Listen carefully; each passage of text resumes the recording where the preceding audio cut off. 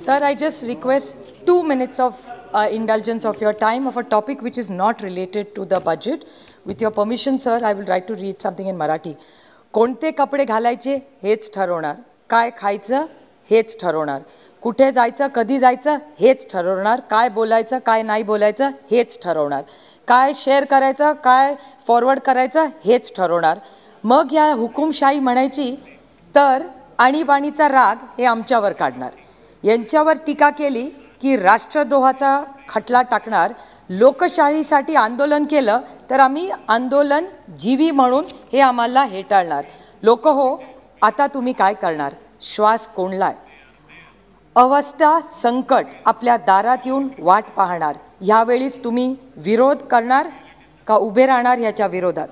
Sir, I stand here and I asked for your indulgence just for 1 minute to talk something which is not related to the budget. The Honorable Finance Minister is a very dignified lady. I am a woman. We both have daughters and we are very proud. I'm sure she's very proud of her daughter and I'm also very proud of my daughter. So what has happened unfortunately in Karnataka, and my young friend I don't think is in the house right now from Karnataka, who spoke exceptionally well.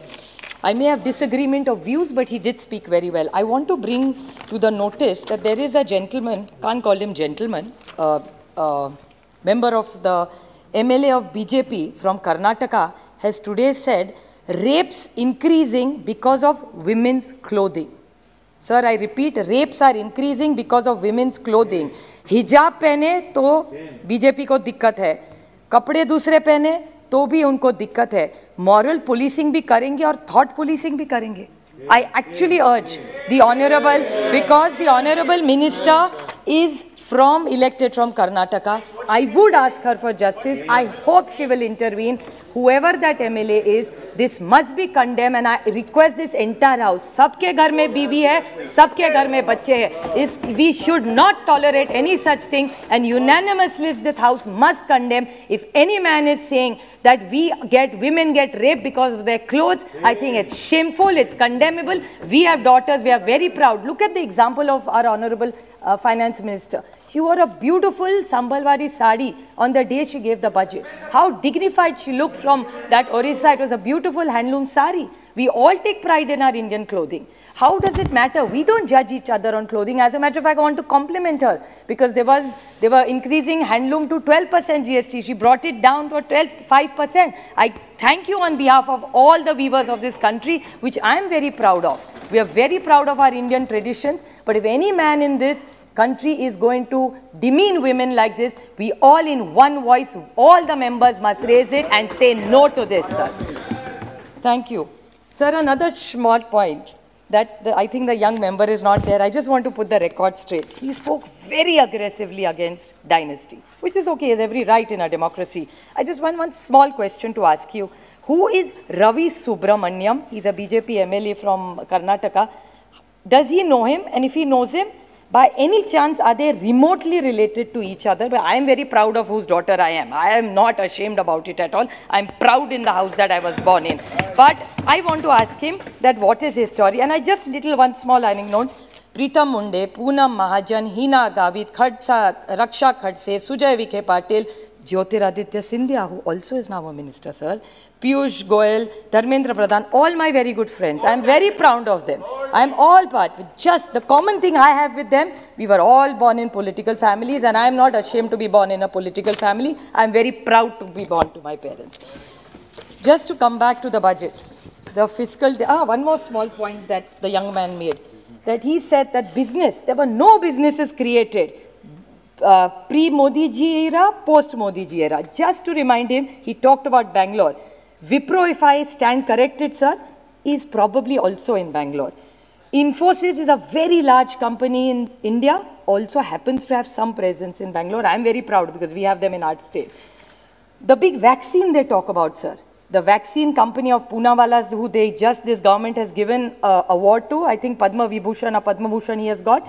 That also company comes from my district. That man started from zero. He went to school with my father. So I know the entire background. So these are all companies. Wipro, Cipla, Infosys, Kirloskar, Ambani, Bajaj, Walchand Group, Kalyani, Firodiyas, Poonawalla, Doots are all companies in the last 50 years who have done and contributed. So please don't run down these families. They have contributed to wealth generation, not centric, but to everybody, and they have created wealth and they have created jobs and have influenced our lives. So let's not demean all these families who started from nothing. Now to come to the main points of the budget, sir. Sir, in the fiscal deficit, I still remember Arunji here. We used to very keenly hear. We were much younger members, very inexperienced.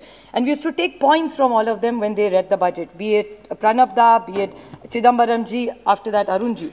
And there was this FRBM Act which Atalji's government had brought in. And Yashwant Sena, Atalji's government, right? Rudy ji, thank you. And I still remember, and a lot of times we all discuss, governance is about continuity. There are good things from this government which we are proud to take. And we are happy that we could continue them and deliver superior results for this nation. So when we did this FRBM Act, your government did, we continued it for 10 years, where 3% was decided that would be the fiscal deficit. So 6.9, I'll come to that, uncle. 6.9 is what she has agreed to come to now. Now, if it's from 3% raised to 6.9%, have we agreed? Because if it's a law which we have all continued, I'm not such a finance expert. So this 6.9 is what we have achieved as our fiscal deficit. So have we made those changes in Parliament when a land, and Arunji had committed to keeping at 3%. So just for my inexperience in finance and very limited knowledge of finance, I need to know, because this is connected to the 1 lakh crores which has been given to the states.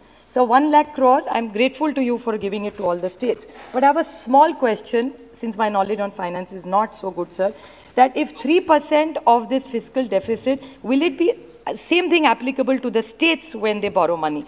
Because you have given this 1 lakh crores to the states. Now, most of these programs which will go through will be center driven. Now, be it all Kendriya Yojanas, PMGSY, which again you have changed the thing. Now it's 60-40 we have.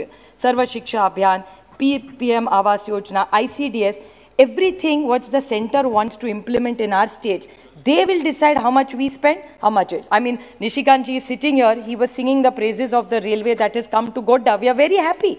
If he says it's an aspirational district, it's doing better, we are happy for him, congratulations. But my friend here, Krishna, who's sitting here was saying that 6,000 crores his state needs to give for railways, they don't have that kind of money. So by giving this 1 lakh crore with this fiscal deficit, with application of the FRBM Act, and with these pushing all the center programs, will this 1 lakh crores really help all our states? Is my question. If you could kindly in your reply explain that how will it help our states? Yes, madam. Please. To the extent that I'm responding now, you don't cut the time given to Honorable Member Thank you. Supriya That's very Sule. kind of you, ma'am. Thank you. I will elaborate during my reply, but because it is important for a member to, and this was mentioned in the budget, but because it's important, I thought I'll intervene so that everybody else can also benefit from it. The 1 lakh crore which is being given to states, sir, because we want to speed up infrastructure and capital expenditure, is over and above what the states have been given under their borrowing limits. So it's not going to affect their borrowing limits, one.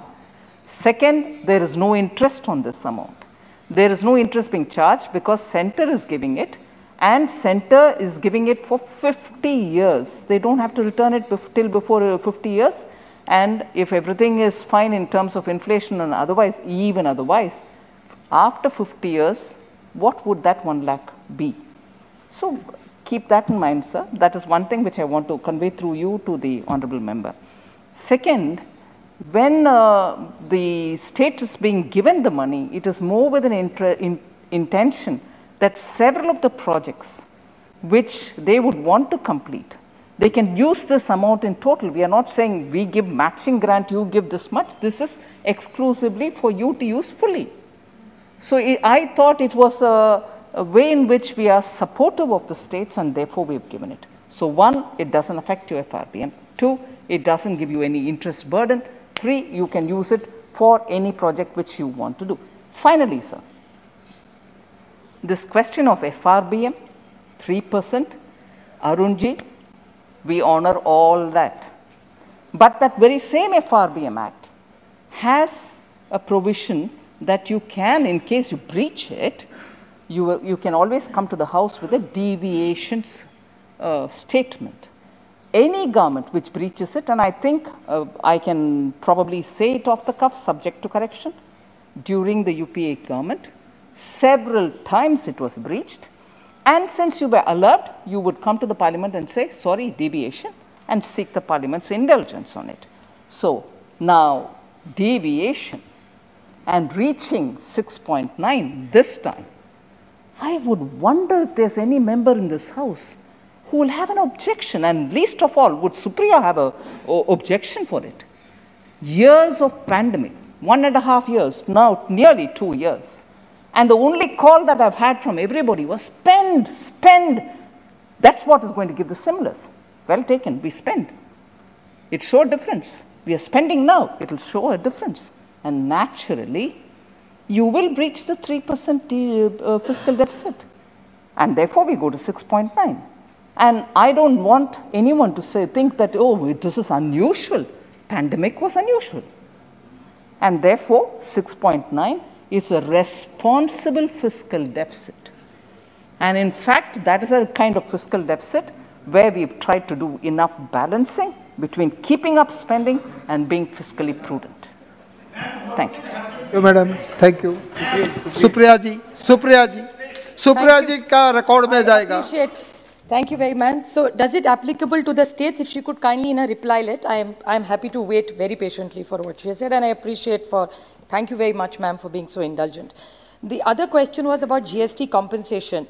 Today, my state has 28,365 crores of GST compensation pending. So I would like to request the Honorable Minister that if they are indulging and giving us so much flexibility, I have two questions. When will all our GST money come? Point number one. And point number two, with this, will 6.9, our borrowing also, will this help us, if you could indulge the states in more borrowing? Because I'll give you a small example. Now, Pune-Nasik semi-high-speed railway, the project has come. We have tried to put some money together, but there's no mention in this budget. So we don't know where we really stand in such a big project. The same thing is applicable to all the cesses. Now, I want to make this humble request. Mehtab ji also talked about the cess. Now, cess is something which actually takes away from the states. We have no problem if they take it for health, education. I understand. Kindly Just conclude. 2 minutes, sir. Just two small points I will make. I understand that I don't have that kind of time. But just two very small points, that if you're using health, you're taking cess for roads. Look at CRF as an example. CRF was in the railway, in the road transport ministry, which is moved now to finance, which I've really not understood why this change was made. But if this cess is collected, is it really all improved? And the CAG report, I'm not claiming, the CAG report said a lot of the cess collected is actually not used. Like if it's collected for education, it's not used for education. If it's raised for health or roads, it's not used exactly for that head, which I don't want to make an allegation against anybody. But this is mismanagement of monies, especially I appreciate what she's saying. It's been a misappropriation of funds. So I'm not making an allegation, Nirmala ji, please don't get me wrong. But I just need to know, because we are in a pandemic and states are under a lot of pressure. And last one small point, I'll keep the rest points for my next speech, madam. The Honorable the Prime Minister yesterday talked about coal, and he was very kind enough. I still remember his speech, and that for me is a very painful topic, because I still remember when we sat on that side and they were on this side, they really talked about coal mismanagement, and I was really deeply pained that, is this really true? Eventually what happened is another story, sir. But when we talk about coal, I still remember this government saying that 3 lakh crores is the money they will raise. I corrected stand. Yesterday, the Honorable Prime Minister, in his speech in Rajya Sabha, said that in all the coal, I would have actually spoken in detail, but I'll just make it as small and crisp as I can. They said that they have managed to raise only 14,000. Now, where is 3 lakhs? Where is 14,000? My number could be even wrong. But they have not been able to manage, they have not been able to generate the kind of money in coal auctioning when they are. So when we did it, it was considered as corruption. When you do it and don't get the money, it's okay, which is slightly unfair. So I think we're all for transparent and fair system. There is much more I wanted to actually speak beyond coal about smart cities. So much money is indulged, but maybe I can't. Thank you very much. Thank you. But I appreciate her efforts during the pandemic. All I'm requesting her is the states are all, I don't use the word broke, but under a lot of financial stress. We need the big brother to support us. Thank you. We are Thank you willing very to much. walk an extra mile. I hope you walk an extra mile so that we grow India together. Thank you. Thank you very much.